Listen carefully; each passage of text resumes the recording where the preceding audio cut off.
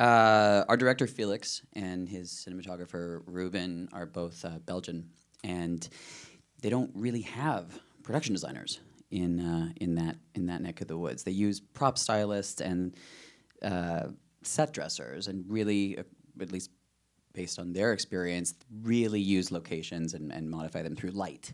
So they were really curious about using a production designer and building sets, but they were also really, they had a lot of trepidation about it too. They wanted something that looked really naturalistic, but that had a specific style. So Ruben had seen Room and Lemonade, which was something else I did, that had come out within a week of each other. And he made a note in his mind that this was a designer who'd done the same, those two projects, but in such an incredibly, with such different results. And that intrigued him, and it lodged in his brain. And then when they were looking at designers, he brought that up, and it was just really serendipitous. I was available, and we started talking really a lot about character and naturalism in artificial environments. And that ended up becoming actually one of the driving creative processes behind our approach to the movie.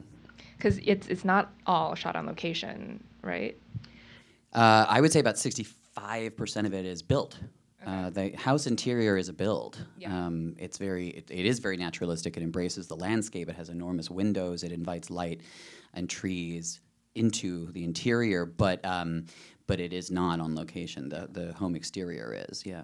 Because it is, I think the entire film is very naturalistic, and I think when people watch it, it feels very real. So how do you go about achieving that lived-in-ness? There's no one answer to that question. Obviously, when you're doing a project like Room, where the interior is like the title character of the film, it becomes a character that kind of demands its own approach. It demands its own diet, sleep schedule, care, and neglect. So you look for clues. You look for clues based on photojournalism, art history, documentaries. I try to avoid looking at movies for inspiration, because movies have then looked at those things for inspiration and have then interpreted them. So it would be like trusting the reflection of a mirror through a pane of glass. Mm-hmm. It's not going to be true. In this particular scenario, we are making a film about something that happened recently with people who are still alive.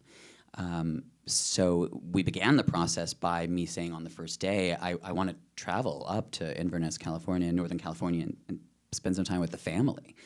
And we sort of played polite detectives for 3 days. Dug through all their stuff. They would go out for a walk, and I'd look at everything I could while they were out. And you find clues as to how people live, how they remember things and how they forget things. And that's really interesting when you're constructing an environment that doesn't exist, because you're looking to emulate the truth behind a story, but also make it accessible to people who have never met them before instantaneously. And in this particular situation, what I learned was this is a home that encouraged creativity, hyperliberalism, curiosity, extremely open, extremely progressive, very safe. In other words, it's the last place on earth where you'd expect a boy to feel shame and to want to escape through drugs. So that became the approach to designing this movie, was how to hide secrets in plain sight. And as a result, the home needed to feel very open, very clean, and very one with nature. And there's this one person in this environment that's completely at odds with it, and that's Nick Sheff. Mm-hmm. The house is Zoe Kravitz's house from Big Little Lies. How did you find it? We weren't sure we wanted to shoot there or not when we learned that. But ironically, and this is actually a true story, both on Room and on Beautiful Boy, the homes we ended up choosing were the first homes we saw in the first 2 hours of scouting.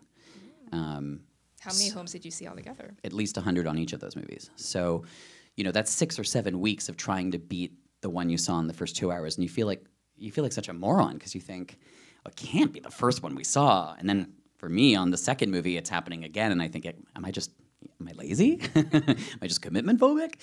Love at first sight. You want the person.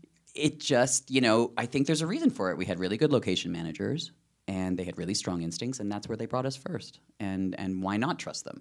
And we tried to beat it. We tried valiantly to beat it, and along the way learned that Big Little Lies had shot there. While we're in prep, Big Little Lies comes out, and there's not a lot of the house in Big Little Lies that we wanted to use, and they decorated it entirely differently. So we used the kitchen. We modified it very differently than that film or that TV show, and you know, I think it's more intriguing to people to know that it's the same house because they don't look the same than because they recognize it. And it's also where Reese Witherspoon threw up on the patio. So. Correct. Well, you guys reconstructed the second floor, right? That was. We built the home has no second floor, so we designed a second floor that was inspired by the chef home up north.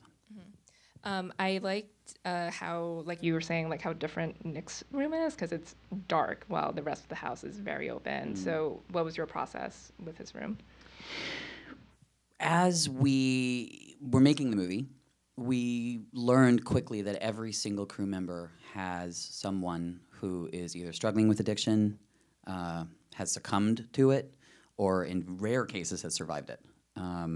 And so we saw in our research, going to rehab clinics, watching documentaries, speaking with addicts, how much they like to avoid sunlight. You know, it's when the sun comes up the next morning is when you realize just how far your addiction has gone. So long as it's nighttime, it's still socially acceptable. But that last person who's still going at 8 in the morning, 3 in the afternoon, 3 days later, you're on a different planet then. And you start making choices in your interior design and the geography of where you live to avoid that moment of when the sun comes up. So it became a really natural choice for me to gravitate, as the film goes on, to places with smaller and smaller windows, then no windows, basements, corridors, bathroom stalls. These are places that where you can stay without being found and where you can go when you don't want to engage. So Nick's bedroom had to sort of, since it's the first interior we see with him, sort of has to predict that a little bit. His walls are a little darker, but they also have both red and blue in them. They're sort of bruised colors. They look like they're harboring discord. The art on the walls, the newspapers, the things he collects, they're in stark contrast to the organization of the rest of the home. They're sort of angry in their assembly. It's like all askew. Yeah, not in an unconscious way.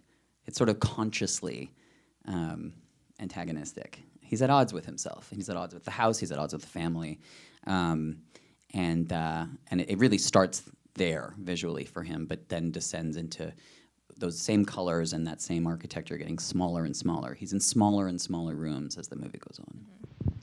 Yeah, and in contrast, David's office is bright and open, and everything is at a right angle. Exactly. David's desk was a real character in the movie because I always, as a designer, want to make people feel the way I feel. And when I met David Sheff, who became a very dear friend of mine, he's sort of a natural father figure, but he's a journalist. You feel like you're being interviewed. You feel like you're performing a little bit when you first meet him. You can't help it. He sort of pulls that out of you. The man's been a professional conversationalist for 35 years. So I wanted his desk to feel like it's encircled him and forced you to be on stage. So his desk is a C shape, and when Nick Sheff, our character, breaks into the home, he stands behind that desk for the first time, maybe in his life, and he feels, he hasn't earned it. You can see it on his face in the performance. He doesn't belong there.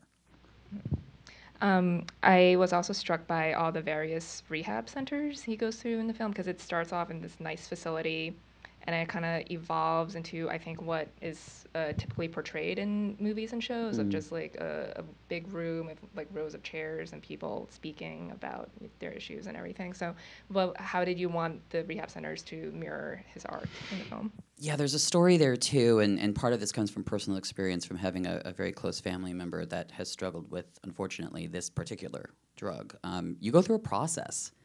And the process is, if you're lucky enough to have money and education and resources, your first reaction as a family is, this isn't a big deal, we can solve this. He just needs some time. He just needs some time. We'll spend some money, not that much, because it's not that serious a problem. And so that first home is a Victorian mansion that's falling apart a little bit, but pretty comfortable and very, very temporary. And then if your loved one doesn't excel in the rehab process, your next thought is, if you have money, let's throw money at it. You know, let's get the best that money can buy. We can solve this. We have resources. We're smart. This is a problem. It's a bigger problem than we thought it was, but we will throw money at this. And then you send them to like Rockstar facilities, and they're really antiseptic and really well designed, and the food is excellent, and there's a lot of celebrities there, and everything's going to be okay. And well, those are 40 grand a month, and when that month or 2 or 3 run out, your next thought is, maybe we shouldn't spend so much money on this. This is going to take longer than I thought. This is going to be a process. And then the places start going down in economy, and they're more frayed, and they're more staid, and the colors are faded, and the live, beautiful bonsai trees become plastic Home Depot purchases, and there's no art on the walls anymore.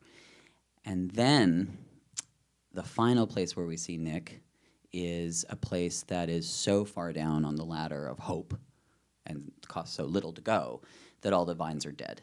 And that ended up being the poster of the movie, and it's a comment for me on how alive and fertile the landscape is at the beginning of the movie. And although he's still surrounded by life, it's just barely staying alive. For a building with those vines? Very much, yeah. It was really important to us that we saw there's hope, but very, very little. Mm-hmm. So what are you working on next? I'm doing my first sci-fi fantasy film. It's a big budget. It has a big world to create and then fall apart. It's sort of a cross between elements of The Truman Show and Inception. And I was just saying earlier, you know, when you do these movies, not that Beautiful Boy is a small budget, but when you do a lot of these movies, you're sprinting. And what I'm learning and really enjoying so far is the marathon of this. Don't run to finish that task or do that drawing or visit that location. This is a long Ironman of a journey, and you've got to always be moving, but you should probably keep a very healthy pace. So I'm having a great time.